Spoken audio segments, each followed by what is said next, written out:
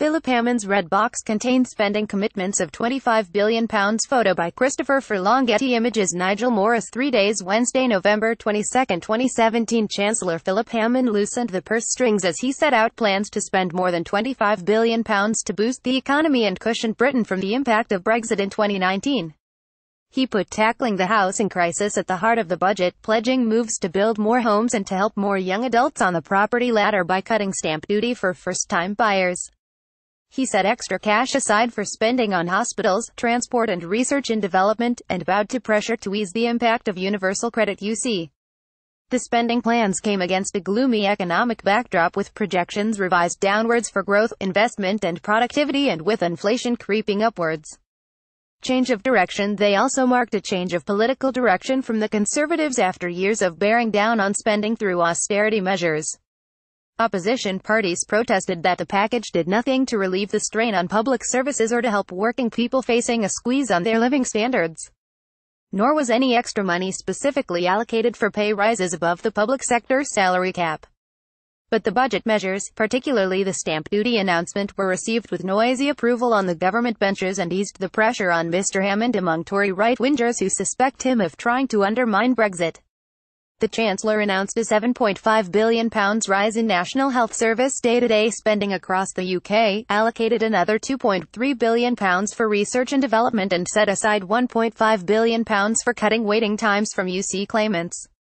Brexit preparations. He also earmarked another £3 billion for preparations for Britain's withdrawal from the European Union in addition to £700 million already in the pipeline. The £25 billion boost is spread over the next 5 years, but will come to a head in 2019, the year after Brexit, when the Treasury will pump almost £10 billion into the economy. Treasury aides insisted Mr. Hammond had not forfeited the right to the nickname Fiscal Phil, as the £25 billion spending had been funded from the headroom he had built up in the nation's finances.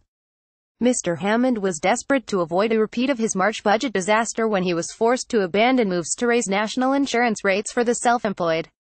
Bear traps dodge. He avoided similar bear traps this time as he retreated from plans to lower the VAT registration threshold for small businesses and increase IV on diesel fuel.